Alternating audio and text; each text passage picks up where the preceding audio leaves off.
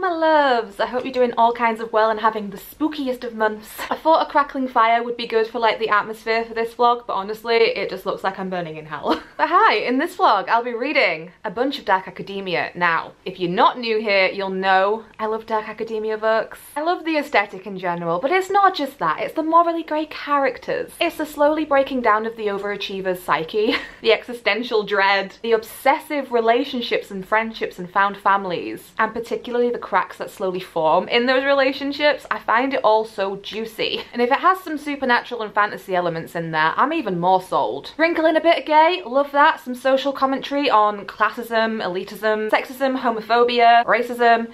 Give me all of that, you know. I'd advocate for dark academia and the bad things that the characters do in these books, but boy do I love to read about it. A lot of them are coming of age stories, a lot of them have a new character finding their people, their place, their home within these like intense friendships that are formed. My favourites that I have read tend to be the wild and the weird, and I'm one of those people that don't class every book with an academic setting as dark academia. That actually has to be dark themes. I want the melancholy, the tension, the impending doom of it all, and twists and turns along the way. So I'm not asking for a lot, huh? So I've put on my blazer for the occasion. I've made this graphic of a bunch that I've already read, and here's the rating I gave them all, so you can kind of see what have been my faves, what I haven't got on with so much. And if honestly, if a book is described as dark academia, I'm gonna want to read it. So I have slowly been gathering a pile of hopefully great reads. I have a couple of YA ones here, which I'm a little bit tentative going in because they're not always as dark as I'd like them to be, but hey ho, I'll try it for the vibes. A couple of these are newer releases, and some of them I feel like don't have as much of a like cult following, even though they came out a while ago. So starting with the YA ones, firstly I have My Dearest Darkest by Kayla Cottingham. In this one we have a new transfer student who's going to an ultra competitive academy. After a near-death experience, our main character Finch feels a constant pull to the town and the academy itself. We have another character called Selena who is top dog in this school really, and then one night they accidentally summon a creature of immense power in the depths of the school. So they're gonna have to work together to stop the evil. I'm expecting supernatural stuff happening in this one. We then have The Society for Soulless Girls by Laura Stephen. Set at the elite Carvel College of Arts, we had 4 teenagers who 10 years ago lost their lives in the North Tower murders. Now the college is reopening and fearless student Lottie is determined to find out what really happened. But when her roommate Alice stumbles upon a soul-splitting ritual hidden in the library and the North Tower claims another victim, time starts running out. Can they uncover the truth before the centuries-old curse consumes them both? So again, curse, perhaps supernatural stuff happening in this one too. Then the ones that I'm more excited for because they are adult, I think. We have Plain Bad Heroines by Emily M. Danforth, which a lot of people love this book. Set at Brookchance School for Girls, an infamous site of a series of tragic deaths over 100 years ago, and soon to be the subject of a controversial horror movie about the rumoured Brookchance curse. So again, another one featuring a curse. They Never Learn by Lane Fargo I am probably the most excited to read out of all of them.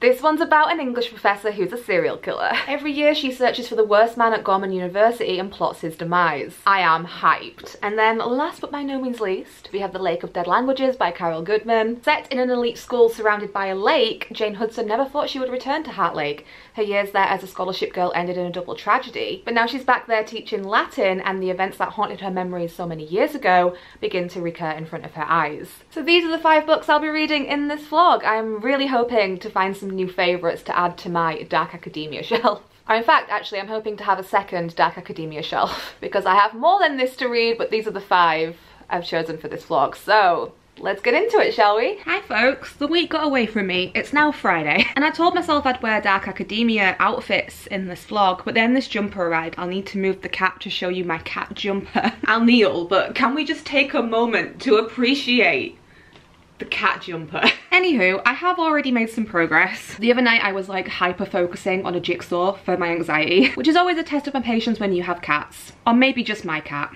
What do you think you're doing? Why? Oh, Tiberius. Ugh. Why? Why? Why? But I listened to the whole of the audiobook of this in like one sitting, and this was cute. It was a fun spooky time. I'm glad I started with something a bit easier to get through because I feel like I have some headier reads on the way. And it was sapphic, so extra points there for me. Really liked the relationship between the two girls. You had like the queen bee and the mousy shy one, which I always love that dynamic. And the paranormal elements were intriguing. I knew exactly where this was going to go, but didn't stop me enjoying the spook along the way. Not super gruesome or gory in any way, but there were some nice horror elements in there. And it had a cute found family. It is YA, so I knew it wasn't going to be as dark as maybe I would like it to be for dark academia, but I gave it 3.5 stars. It was a light, easy, fun read. I'd recommend the audiobook. It is on Scribd if you're in the UK, and I basically blew through it. However, this one I am conflicted about. I only have around 2 hours, I want to say, of the audiobook left of this, so I have made it a big chunk of the way through it, and I'm still very undecided on my feelings. It's not really the vibe I was expecting. I do like, again, that it's sapphic, we have dual timelines, but what really appealed to me about this is that they're filming a horror movie, and we have a celebrity. I love reading books where a character is a celebrity. I don't know, I just do. And I was really hoping for more spooky things happening whilst they were filming this. Not super spooky, unless you're scared of wasps or bees, or in this case yellow jackets, but it has some good imagery. It has a nice atmosphere to it. The writing's not bad. I also quite like that we have the occasional illustration and whatnot. And actually looking at the comments on my haul and TBR, this one does seem to have garnered a mixed response. A lot of people are saying, oh my god, you should definitely read Played Bad Heroines, it's so good. And other people are like, I was a bit underwhelmed by it. I'm feeling like I'm on that side, like the latter, where I'm a little bit underwhelmed at the moment, but I'll save full thoughts until I've actually finished it, because when it comes to a mystery of this type, usually it's the end that's the clincher, right? And I do like, you know, a curse. Where did the curse stem from? How are they going to break the curse? And ideally someone will get murdered. That's kind of what I want at this point. Don't know what that says about me, but yeah, almost done with that one too. Now this evening my plan was to finish the last couple of hours of that audiobook and then move on to this one because it just arrived. I was worried I wouldn't get it whilst filming this vlog, but happy that it arrived earlier because this one seems to be one that a bunch of folk are rooting for me to try. So I was gonna move on to this one tonight, but I think I'm hanging out with my ladies. I think we're going to a bridge. I don't know. We just all really needed to get out of our flats and go touch grass. So I think that's what's going to happen. So I guess I'll catch up with you tomorrow when I've hopefully finished this. Here's the aforementioned bridge. Queensferry Bridge, to be exact. We headed into this little pub, which was cute. Inside, they had a little bridge with a train going across it. Just the most precious thing. And I got myself a treacle sponge with custard, which was absolutely delicious. So I finished Playing Bad Heroines, and I had such hope at the beginning when I picked this up because societies, sapphic, dark academia, horror movies. But I do not think that this book needs to be this bloody large for the story it was trying to tell. In terms of writing, it was right up my alley as well because she's got some lovely descriptions in here. It was atmospheric and creepy in parts. But plot-wise, it left me ultimately underwhelmed. We do have two time frames happening, two timelines, so the one back in the early 1900s was the most compelling to me, as we have a school for girls, 3 mysterious deaths. They're all found with this mysterious book by this scandalous writer, which leads the headmistress and her partner to believe that the school might be cursed. Love that. It was kind of a story within a story almost, which you know is one of my favourite things. And then flashing forward 100 years, we're following some actresses who are going to be playing these characters in a movie about this school and the tragedies that happened there. And out of the two, you'd have thought I would have really been into that second timeline with it being a horror movie set and, you know, is the curse going to get them too? And like in my previous update, I mentioned that we are following a celebrity, which I always find super juicy. I'm really into it, but my god, this was long. And I was expecting the timelines to connect in some meaningful way or expecting something really bad to happen towards the end, and no, not really. We had all this tension and suspense, and for what? For why? It just kind of fizzled out towards the end, which is really disappointing when you've invested that much bloody time. Can you tell I'm a little bit salty about how big this book is and hence how long it took me to read it? All for it to end up being a 3-star read for me. There were elements that I think could have pushed it to a 4-star, but by the end of this book, I was just tired. And I know it's a favourite of a lot of folk, and I feel you on some of the elements, but for me personally, it just didn't work. That being said, I'll read more from this author. I'll be tentative about it. I'll check a lot of reviews before doing so. And I'm also now realising that this book doesn't really fit the vibe of this vlog because dark academia were. We had a little bit of that, there was some atmosphere, but I just wanted more scenes in this creepy old school and to learn more about the students and this scandalous memoir. So yeah, I wish I loved it more. I'm a bit sad about it, but I'm happy that it's now ticked off the list and I can move on to the next one. I'm so excited to move on to They Never Learn. I am hoping it's a much faster read than that one was. Here's me trying to read whilst being judged by Tiberius for not paying him attention. As per usual. Bella gave him some attention though. They're very cute when they groom one another, however it always does end in violence. This time Bella went for the throat, which I love her for that. Hey folks, quick update because I am heading out, but I needed to yell about this book. I'm 122 pages in and oh my god, this is juicy. I am captivated, I am intrigued. This is basically most of what I've been doing today has been reading this book. And I could totally see this being a finish in one sitting kind of vibe. It's only like 340 pages, but it's super fast paced. And oh, it's juicy watching this like English professor try and find her next victim or plan her next victim's demise. She's going after all of these bad men and I'm living for it. Not just her though, we have a perspective of a young girl called Carly who has just started at the university and her kind of friendship slash crush she has on her roommate, and they were roommates, which is also intriguing but not as intriguing as the murder stuff. I can totally see why so many people were hyping me up to read this one. I can't wait to finish it. I'm actually heading out now to go and meet Ashley at Ashley's as we're going to do reading sprints round at hers for Patrons together. Also, thank you to everyone who joined my Patreon. I realise I've not said yet because I planned for a different vlog to go up last week, but that ended up being a shambles, so I just kind of skipped it. But thank you. I don't have the words. Like, I can't articulate just how much it means.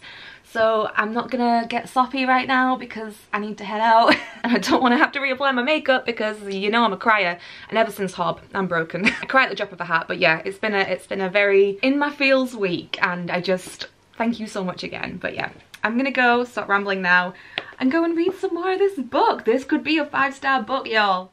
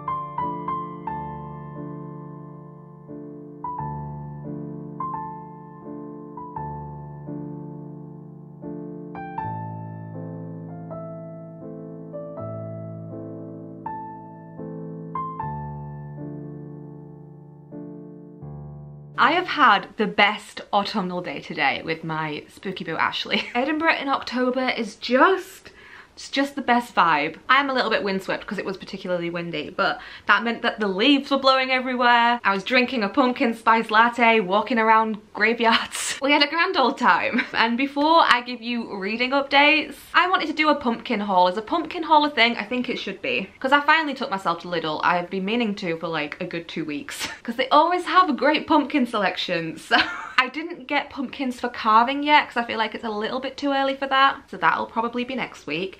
But I saw this grey one and I thought, well, that's pretty unique. So that's the first one. Is anyone even interested in this? I don't know. But I am. So I also got what they're calling a ghost pumpkin, you know, a white one. They didn't have any miniature white ones, which I usually get, but they did have the little munchkin orange ones, and these are actually from Tesco's. I went to Tesco's first and then Lidl. So I got 3 of those as well. Was it necessary? No. And then also, this is Ashley's fault. I shouldn't blame Ashley for every purchase I make. But like, they had these little straw ones in Tesco, and I thought, well, at least these will keep, you know?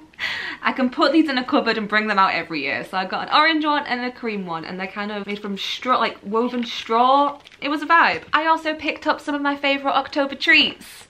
French fancies, but they're fiendish fancies, so they're orange. And whilst we're hauling spooky things, I forgot to mention, but I got a couple of Becca's candles from our autumn range. So first we have Ghoul Gang, which straight up smells like licorice. It honestly smells like you're walking into a sweet shop. And I got Death Before DNF, which Smells like apples. It's so good. I did want to get the Cozy Fall Reads one, but it was out of stock, so I'm hoping she will make more of those. Becca, if you're watching, please make more of those. So I've had the best day. I also had a great night last night doing Patreon sprints. Thank you to everyone who joined those. It's the first time I've done like sprints with people in person, so it was me, Ashley and G wedged on Ashley's sofa. And we always say we're gonna have reading dates. We bring a book, we totally intend on hanging out, chatting, and then reading for a bit, and it very rarely, actually, I don't think it's ever happened. So it was a bit strange and awkward, like in silence with a friend just reading. I don't feel like I've ever done that before, or at least not for very long. And also I feel like I'm not the best person to do that with because I just kept gasping. I'm very reactionary when I read. Is that even the right term of phrase? I don't know. But should we do book updates? If you watch the sprints, you know I was really into this book. This book was just so damn fun. I am really feeling books about female rage recently. Oh, Tibbs has zoomies. So he's just going to be doing laps of the flat, don't mind him. But I had about 60 pages left of this after the sprint, so I came home and stayed up to finish it because I was really invested and it was so good. There was an early twist, which I guessed, but I thought, oh, there has to be more coming because there was still more to read, and there was a few more twists towards the end, but again, I kind of saw them coming. But that did not take away from my enjoyment of the book. So compelling, intriguing, and juicy, like the drama. Like I said, every so often I'd do a little gasp when it got to a juicy bit, or occasionally just say, ugh, men. Actually, I did that quite a lot reading this book because, ugh, men. This was so fun, and it was just such a quick read. It was a breeze, and I feel like with dark academia, sometimes, you know, they're gonna be a bit slower. They're all about the atmosphere. This was very plot driven. If you liked, for example, For Your Own Good or In My Dreams I Hold a Knife, similar vibes because the pacing is good. Honestly, there was a couple of characters in here though that I wish had have gotten more of a comeuppance. Like, I was rooting for her the whole time, but like a couple of people, like, girl, go back and get them. Loved how it wrapped up. Honestly, this is the kind of book that I feel like should be made into a TV show. And I think, I don't have to go for a 4 or a 5-star rating because the twists and turns were a little bit predictable for me personally. It might not be for everybody, but it was so damn enjoyable. You know, 5 stars. Sod it, 5 stars. I also have started the audiobook for The Society for Soulless Girls. Not too far in yet, but it's British. It's British. I'm listening to the audiobook and some of the characters have like I don't want to say Geordie accent, but like Northumberland accents, I guess. I went to university in Teesside, so I don't want to offend anyone because I know there are variations in accents. It's set at a elite college of arts. We're following 2 characters, 2 POVs. We've got the prickly one who's kind of sour. She's clearly been through some shit and she's not the most friendly. And then her roommate is this super sunshiny character, I guess. But there were some murders that happened at this college years ago, and her family kind of has a connection to one of the victims, so she wants to find out what actually happened. And I guess it's also going to revolve around their potential friendship. Right now where I'm reading, I haven't got there yet, but I feel like we're going to get the Sunshine Grumpy dynamic. I'm also hoping it's gay. I can't say for sure right now, but we hope. Also, I guess some kind of paranormal elements will probably come into play as well, because the murders happened in this spooky tower, and the tower is calling to the sunshiny character. I should say her name, I think it's Lottie. So I'm guessing Lottie and her roommate, the prickly one, Alice, are gonna have to work together to find out what actually happened and what's happening now, and hopefully, you know, things aren't gonna recur. So I'm quite excited to read this. It is YA, but it does seem like it's gonna be another fun, fast-paced read from what I have listened to so far, which again, isn't much. But this evening, I really wanna read this. So this vlog is probably going to extend over a week. This one I feel like could be a winner. It's The Lake of Dead Languages by Carol Goodman. The only other one I kind of thought I could read within this vlog was Black Chalk, but after I posted my TBR, I did get a couple of comments from people who have read this and said that it was really disappointing. And with the amount of books I have to read this month, or want to read this month, I feel like I should probably set this one aside, but it has such a cool concept because it's based around a game. No, Cody, you have too much to read. So I'm going to prioritise this one and this one. I think Tibbs is mad at me for not paying him attention for most of the weekend because I've been out gallivanting.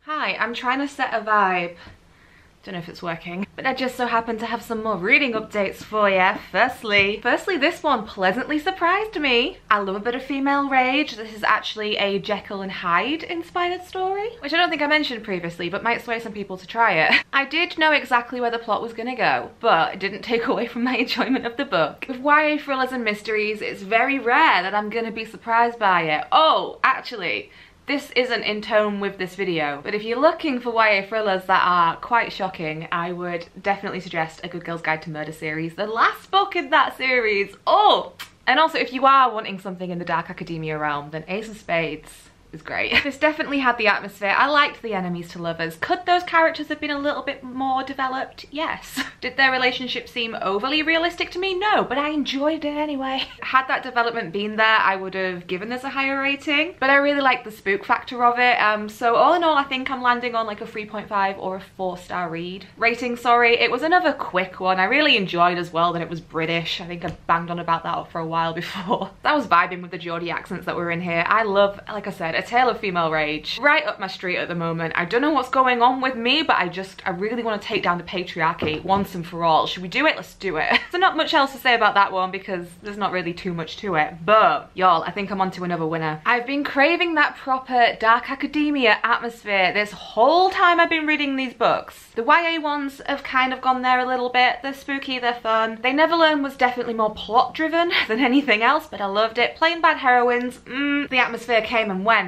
but this one, The Lake of Dead Languages by Carol Goodman. I'm not too far in, but I am vibing so hard so far. We're following a Latin teacher at a prestigious school. Not the most prestigious, it's the one where the bad girls go. You know, they got kicked out of a few other ones and they've ended up here. And not only is she the Latin teacher, she was a student there, so back in the day. Both of her roommates who she was really close with unalived themselves. They both drowned in this lake that borders the school that is said to be cursed. And then things start happening which make this teacher believe that perhaps the events of her past may be reoccurring in front of her eyes. And the atmosphere, oh my god, the setting, these girls with all their trouble, the Latin, the like focus on language and mythology. I am just eating this up. This could be my favorite one of the vlog. I mean, I know They Never Learn I gave 5 stars to, but different vibes, folks. And I was a little bit intimidated to pick this one up because I hadn't heard too much about it. I thought it might be like overly wordy or hard to get into. No, it's a breeze. I expect I'll read this pretty swiftly, or I'm at least gonna try to. Already enraptured in the mystery, I have thoughts, feelings, and theories, which I can't share with you because obviously it's a mystery style book. But I'm very intrigued to see if I'm correct. I'm hoping I'm not because I haven't really been shocked by any of these books yet. And I want to be gooped and gagged by something I read this month. I mean, I do have a lot of thrillers and horrors coming up towards the end of the month, but with the dark academia, you know, I'm mostly here for vibes. And this is giving She Ate, She Left No Crumbs. So I'm going to continue to read that. And then I'll come back to you to wrap this thing up.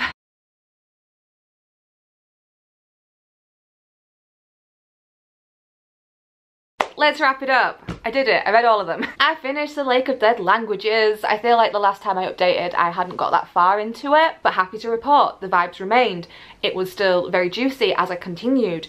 I will say, I bloody guessed everything that was gonna happen again. Does anybody else who reads a lot of thrillers and mystery books and watches a lot of that type of TV also get annoyed with themselves for having read so much because you blooming guess everything? Or is that just me? I mean, I say that, you watch, there'll be some thrillers and things that I read this month that will completely catch me off guard and I'll be kicking myself that I didn't guess what was gonna happen. But I feel like these days it's rare, and it's probably because I have read and watched so much in the past within this genre. But anyway, in terms of dark academia though, this was on point for me. Thoroughly enjoyed myself the whole time. It was a really easy read, which I appreciate because I'm definitely in the habit of listening to more audiobooks than I am physically reading, and this one doesn't have an audiobook. One that I could find anyway, but this was engrossing. Super atmospheric. I also like that this was written like in the early 2000s. Yeah, I think it was published in like 2002, so there's no like technology, no influencer or internet culture, which I feel like sometimes takes away from the vibe when it comes to academia. I don't know, is that just me?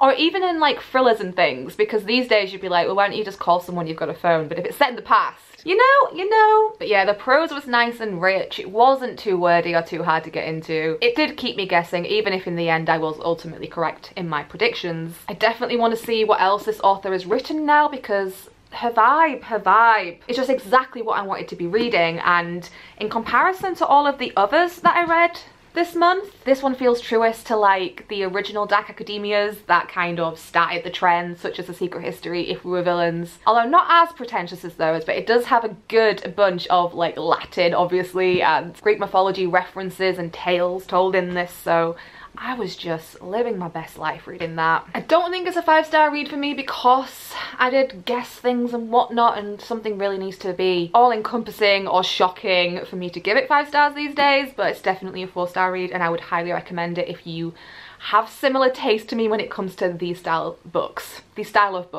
But yes, that is the vlog. Let me know your thoughts on these if you've read them. If you haven't, are you gonna try them? If you have any recommendations in a similar vein, please do let me know, especially if they have any like female rage, because that's pretty much all I want to read at the moment. But I hope you enjoyed this vlog. Thank you so much for watching and for hanging out with me as always. In terms of the emoji, if you've made it this far into the vlog, please leave me candle emojis. There are candle emojis, right? Not me opening up WhatsApp to see if there are candle emojis. Yes, there are. In case you can't find the candle emoji, I'll also accept autumn leaves. Please like and subscribe if you did enjoy the video and you want to do that. I'll have my link to my Patreon and Instagram and whatnot that I sometimes use down in the description if you'd like to check out like extra content and whatnot. I hope you are having the best month. Please let me know what you're reading down in the comments. Like, I live for this shit. If you're reading anything spooky and it's good, let me know. She says having only like less than a week left of the month.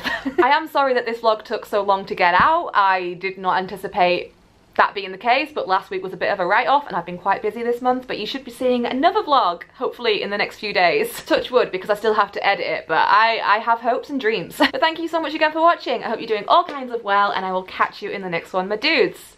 Bye y'all.